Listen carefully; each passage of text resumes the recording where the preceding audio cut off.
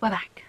Hey booktube, welcome back to my channel. Let me just like blow off the dust. I don't want to do the maths to work out how long it's been. What I will say is the last video I put up was like 3 months ago, and I thought I would have these two videos out like within about a week or two. I'm getting tired of every video I do having to mention the fact that I've been gone for a while, so I'm just not going to do it anymore. It just fill in the blanks. So this video is a wrap up, and like it's so close to being like a 12-month wrap up, which is really bad. If I didn't mention it, would you know? So I'm going to be wrapping up 3 books today, which we're just not going to comment on that number. And bearing in mind, it's been like close to a year for like the first 2 books on this wrap up.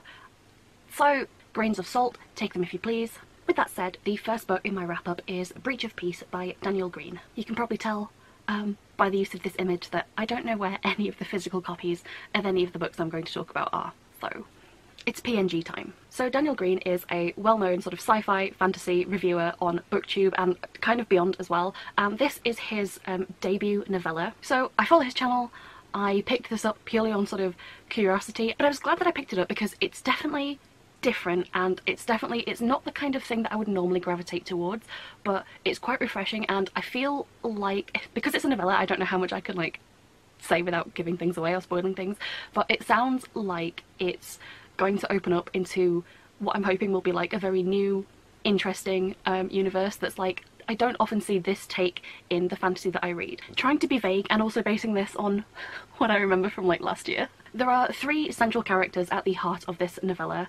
I am not going to try and remember names, but they all work in the same like precinct. It's kind of like fantasy police. At the very start of the novella, there's been a gruesome sort of mass murder scene at a like a noble household, and the characters are called in to investigate and see what they can find out. And by following clues, it kind of not spirals a little bit, but it does snowball a little bit from there and leads the characters in various different directions that culminate in a way, we'll say a way. And it gives me the feeling that this event might be something that in the main series is sort of either heard on or looked back on, but it seems like rather than trying to shoehorn in all this sort of like backstory and explanation into the front of like a novel, it's probably better to get it out of the way with this sort of punchy novella, and then you know what you need to know going into the main story. That's how I'm viewing this.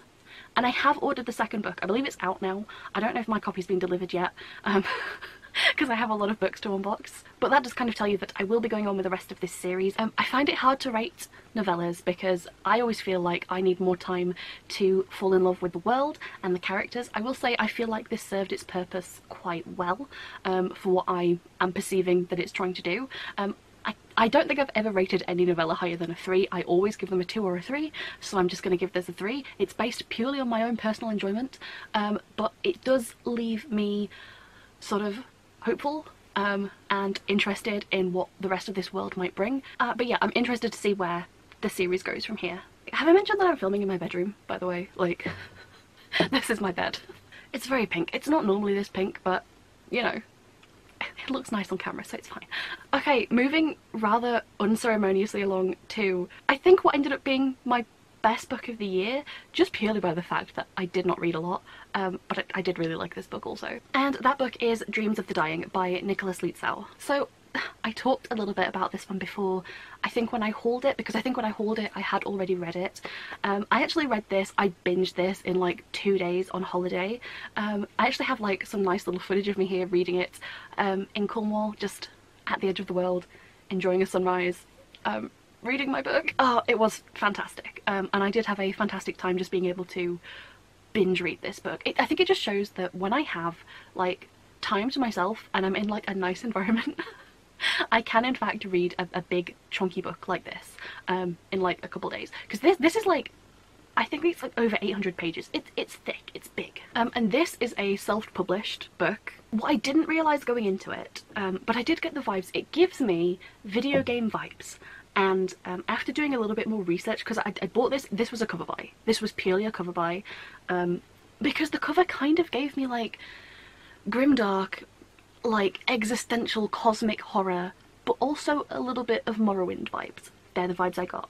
And it did feel like that going into it, and I later learned the reason it felt like Morrowind to me, which I think just means that I have like a bloodhound nose for like my favourite RPGs, it was actually a mod for Oblivion, the video game, and then later also a mod for Skyrim, the video game, which are in the same series of games as Morrowind.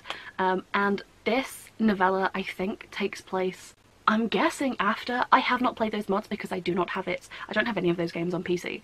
I like to play on console. So going into this, I just got these really great vibes, and I was so excited to read this, and I was not disappointed. So this is a Polynesian-inspired high fantasy following ex-mercenary Jaspar. So he has been given this invitation to sort of come to like the end of the world, to this like semi-fabled like archipelago, but it's a very real place. And it's because he's got this invitation to meet with like one of their elite. So like even across the world, like they are so rich and so powerful that they're sort of considered like almost like godlike beings. So having nothing to lose and having like no idea why he's being summoned, Jaspar finds himself in this very strange place at a very tense and very dangerous time. So this book is told from Jaspar's perspective, and we're following like him as an outsider to this culture. Oh, and also basically every character is kind of morally grey, but in like such a realistic way. Like they're all flawed and scared and selfish and stupid, and like you'll just have to read about them saying that like they're going to do one thing and then immediately like failing to uphold what they've just said. It's always because of their own personal shortcomings. I don't think very many characters in this book are designed to be either likeable or like unlikable. I feel like a lot like with real people, you just have to come to know them and you will either like them or you won't. I do. I like Jaspar. He's a bit shit and a bit pathetic, and that's just what I like in fictional men, so that's on me. Yeah, so more than that, I don't really want to spoil the plot. You can read the synopsis for like, I think like a little bit more on like the world and the general overview. For the most part, it's just like a lot to do with dreams, a lot to do with trauma. Yeah, even though we only see like a really small slice of the world, and it is told from Jaspar's perspective, so it's not quite as, it's a little bit biased and like it's limited to like his view and like what he's able to see and perceive, but it still feels like the world itself, like not just the archipelago but like what's beyond that, and flashbacks to his past when we see other areas. It just feels lush and detailed, and I really like the world. I'm quite invested in it as like a setting. Speaking of though, going through this, one of the things I thought it would deliver was something that I've been craving for a very long time, and which I'm honestly not totally sure exists, and that is high fantasy cosmic horror. So the closest I can think of as an example is like the Ideal Masters from the Elder Scrolls series, but more. Like I want more than that. Like that's kind of there, but it's so minimal what we get, and I thought this might deliver on that craving that I cannot seem to find anything to like fit this niche. So while this isn't high fantasy cosmic horror, it is like still the closest I've come in just how it feels, especially in like some of the segments, without spoiling things. Yeah, so I did love the tone and the feel of the book, and I say that as someone with synesthesia. The feel of the book, I don't know how to communicate it to you, but it's very strong and very specific, and I very much enjoyed it. One thing to note, because I know this does sometimes bother people, the author is a native German speaker. I think it's just kind of something to bear in mind. I didn't really notice any massive glaring issues. I think it's more just a certain style of writing that comes from going through like a translation process, that it's not necessarily always going to be how a native English speaker might write something. Not to say that there's anything wrong with the way it's written.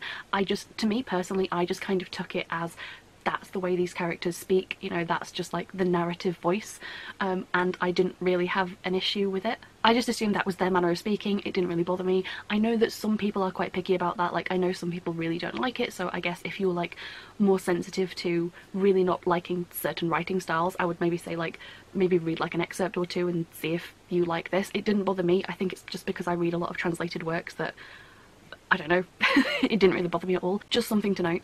Also, and this isn't a spoiler either, not really, but just regarding the length of the book, because it is, I'm pretty sure it's like 8,500 pages. Like the whole almost like last 100 pages is basically just kind of epilogue. It's just a lot of tying up of loose ends, a little bit like Return of the King. It was a little bit jarring at first getting to that point and not expecting it, because when things had finished and I was looking at how much further there was to go, I was like, what is the rest of the book? Even at that point, I was still very invested in what was happening. No spoilers, but like the beach scene, I remember being so upset about that, and I had no one to like vent to. Yeah, no spoilers, but that is exactly the kind of thing that I would do to my characters, and I was devastated, but in a good way, sort of in a good way.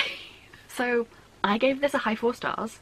As I said, I base everything on personal enjoyment now. It is self-published, and like there are like a couple issues here and there, but like to be honest, I pretty much just overlooked them with a lot of ease. I think I was just enjoying reading this like too much to get caught up on anything that I might maybe be a little bit picky over if I went through with like a fine-tooth comb. I honestly just enjoyed this ride so much. I had so much fun reading this. As I say, I think a lot of that is because I specifically really enjoy writing like this, and it's hard to describe other than just a feel, but like the way that it reminded me of like video games, like IPs that I enjoy, without me knowing that it already had a connection. Something there just felt like I could feel it.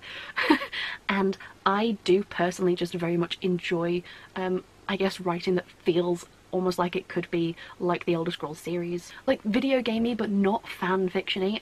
It's hard to describe, but it did have a vibe similar to the Elder Scrolls. Like when I read the 2 Elder Scrolls novels, this is so much more what I wanted to get out of them than what they actually delivered. The novels did not feel nearly as much like the game and the world as this does, but yeah, I love it. I loved that. I cannot guarantee you will like these characters. You might go into this and you might despise all of them. Like I think there's potential for characters in here to make it onto like every single one of them being like on your least favourite character of the year list, but personally I really enjoyed it.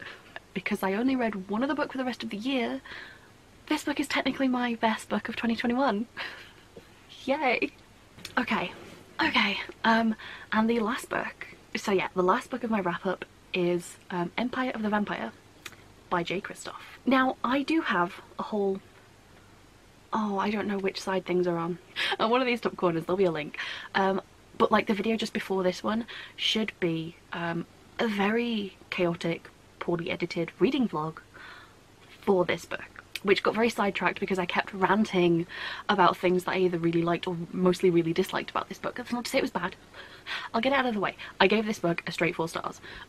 If that's what you came here for, then you don't have to listen to me rant anymore. High fantasy vampires, gothic, grimdark. I thought this could be my #1 favourite book of all time. The execution was not what I wanted. I should probably say what this book is about. Basically, it's the opposite of Nevernight. This is set in a world where the sun has been blotted out. It's kind of like basically always nighttime. It's like very, very dark in the daytime, and then at nighttime it's just like pitch black. And we'll come back to that. I'm sorry, I'm laughing at my own jokes. The world is overrun and ruled basically by these like clans of vampires, like houses of vampires, and they're kind of encroaching on like the last bastions of humanity and basically trying to take over and just turn the remaining humans into cattle to eat and drink and do their bidding. This book follows Gabriel, or Gabe for short, and he becomes a vampire hunter. They're part of like this religious order of brothers to slay vampires.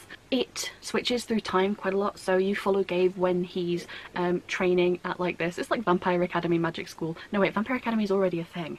You know what I'm trying to say. And then a lot of the narrative also follows him in the future when things are a lot more grim and a lot more bleak. I don't know if I really want to say more plot-wise than that because I can't remember exactly which parts might feature in the synopsis and which don't. And I don't want to spoil anything. But yeah, this is like 800 pages of very over-the-top gothic. It's the over-the-top sort of, not quite whimsical gothic, but it's like, it is that kind of tongue-in-cheek. It's very J. Kristoff. If you've read J. Kristoff, you'll know exactly what kind of style I'm talking about. It's like, it's not gothic that's just like naturally gothic. It's like super over the top, like really like hammy, tacky kind of, but like mostly in a good way. I do like the sort of incredibly over the top, like over dramatic, melodramatic writing and descriptions, and yeah, everything is just extremely goth. I did end up giving this like overall like a 4 stars. It was fine. It was just, it was not everything it could have been, and I feel like the midsection drags so much. If you want to go watch the vlog, watch the vlog. I talk in full spoilery details about everything I like and don't like. But what I will say is, I feel like I've discovered that most of J. Kristoff's way of writing is that all of it, he'll have, like, everything he writes has this band of like sassy talking misfits who all sort of like come together and band together to go on a quest or do something or whatever. And I've discovered I hate it, specifically when J. Kristoff does it. I feel like the characters are just very bland, very one note, very two-dimensional. None of the characters have any sort of depth or purpose. They don't feel like real characters. They don't, I don't for a second. You couldn't take any of those characters, like, I don't care about them, I'm not interested in them. Like, you're given, like, it's like a, I think in my vlog I said it was like, if you're like playing like a fantasy RPG and you get like the pre-made character sheets, it's like, do you want to play as the bard, who, if you think of like, if I say picture a stereotypical bard, that's what it is. If I say like picture like a stereotypical, like, I don't know, like priest type class, that's just what it is. They're just exactly as you expect them to be, and they don't have any sort of depth or nuance or anything, and that's harsh. I feel like the only character that does is literally just Gabe, because he's the main character and he has such main character syndrome, and it's not so bad. I just wish that some of the side characters would get some more, because I just don't care about them at all. I didn't care about any of them. I'm not going to go on about that because we could get into spoiler territory. Although, do you know when you get a series and it'll say like, you know, you'll get like, it's this meets this. I know exactly what this is. If I say it's this meets this, it genuinely is almost plot by plot, beat by beat spoilers for the entire book. So I don't know whether I should say it. It's not my fault that it is exactly these two things with barely any difference whatsoever. Skip forward like a minute if you don't want to hear it. Yeah, this book is exactly Pitch Black meets the Dawnguard questline from Skyrim. Heavy on Pitch Black, less so on the Skyrim Dawnguard questline. If you know either of those things, hopefully both, you know literally everything you need to know about this book and everything that happens in it. And all the characters. When I realised that, I have this epiphany, like, on camera while I'm filming in the vlog. I literally feel like there's something there, there's content there. Like, I feel like I need to do like a full video rundown of exactly as it happens in that film and as exactly as it happens in this book. I need people to know that it is that. It just is. I feel like so much of this book was just a swing and a miss. Like, it's good, it's not bad. And I am still going to continue on with this series. It's, like I say, I gave it a 4-star. It's kind of the same level as my enjoyment of Dark Dawn. There's nothing bad about it. I can still, like, I still like it enough, just not enough as I want. It's like, it had so much potential. Like, there was so much more that it could have done. It could have given me so much more. I'm interested to see where the series goes, but it depends how, like, J. Kristoff decides to, like, take the story and where we go next, because there's definitely going to be more flashback scenes, which I know that I will definitely like. Because I loved like this monastery where they were being trained as vampire hunters. I thought that was fantastic, and I really liked that, and I feel like there was a lot of attention and care done to, like, I don't know, sort of like build up like the little ways that they worked. I feel like there could have been so much more done with that. I'd like to feel when I read about somewhere like that, like I can like live and breathe in that place, and I can't quite with this, but it's still good enough that I did really enjoy, especially that section. And there were some things that happened towards the end of the book that have piqued my interest and that suit more of what I like as a reader. So I'm definitely interested in going on with this series, which could be the finale or it could be book 2 of a series, I don't know. So 4 stars, not a bad book, still disappointed, tentatively hopeful. Yeah, with that said, thank you so much for watching. Hopefully I don't keep giving you guys all whiplash with like being on booktube, not being on booktube, being on booktube, not being on booktube. Hopefully you enjoyed this or got something out of it, and maybe I'll see you guys in the next video, which I'm going to film right now to make sure that I have content, at least one more video. So yeah, peace out booktube.